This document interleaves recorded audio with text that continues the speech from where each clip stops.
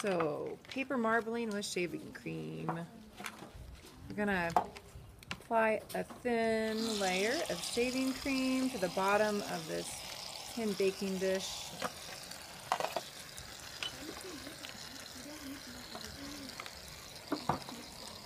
And then we're gonna flatten it out with a tool here. And these little putty scrapers. There we go. Now we're going to apply some pigment using liquid watercolor. Is there a color we haven't used yet that somebody wants to do in this one? Oh, I can do one. What do you want to do? Do you want to do... Color? Yeah. Do... Can we do that in teal? And do you want to do like a silver or a metallic? All right. So we've got, I diluted the liquid watercolors with some water in these containers. So to make a pattern and a marble, we're going to drip the pigment as evenly as you want to. You can make it really even, or you can make it more organic and crazy. I'm not really squeezing the container right now. Depending on how much I diluted the pigment, it'll just kind of pour out. This is a pretty good consistency. All right, so when you squeeze it, it just makes littler drips. So now we're going to do this teal.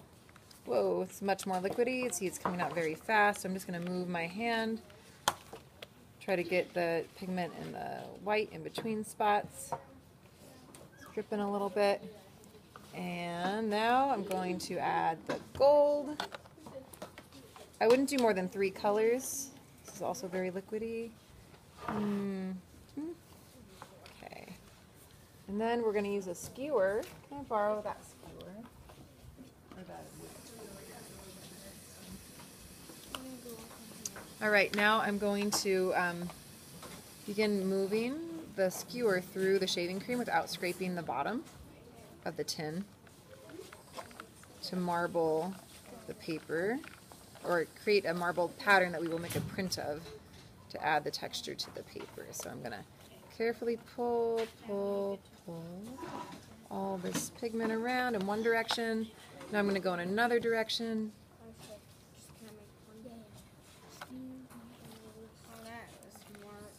You know, I think instead of adding the spiral on top of this time I'm going to keep it as is and do a print. Can you hand me a piece of paper behind you there?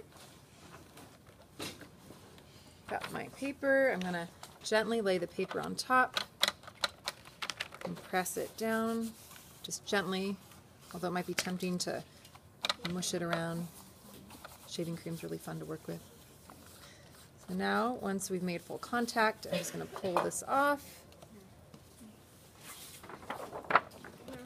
Got some paper to squeegee it off onto here. I'm going to pull this off and see. Kind of want to use that.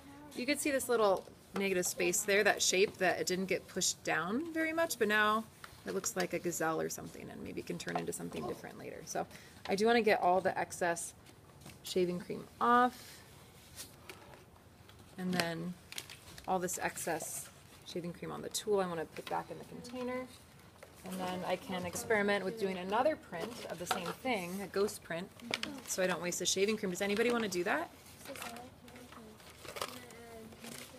Yeah, actually we could do multiple. Go ahead. Wait, is there any... Oh, here's a stick, skewer. Oh, here's another one. There it is. I have one. This will be on it later today.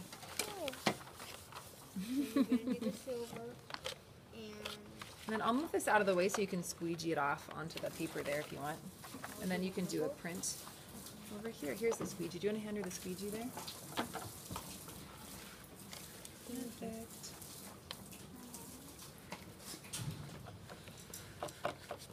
Nice. Let's see. Let's compare them. What's the difference? They're very similar, actually. You did a better job than me in compressing it evenly, because you see you don't have that white space where this is. I wonder what yours is going to look like. All right, you can go and take yours. We'll set yours down on the paper there. The pattern looks really cool. Sorry. It's all good. Do you want to squeegee it? My favorite place to get the supplies for this is the dollar store. So the Barbasol and here, scrape it on the tin. And these squeegees, dollar store. I think that's good. Oh, look at that. I really like these little, like, repeated shapes here of the white. As we're doing more and more prints of the same thing, there's more and more white space. I would just scrape it off on there. For the line. Right.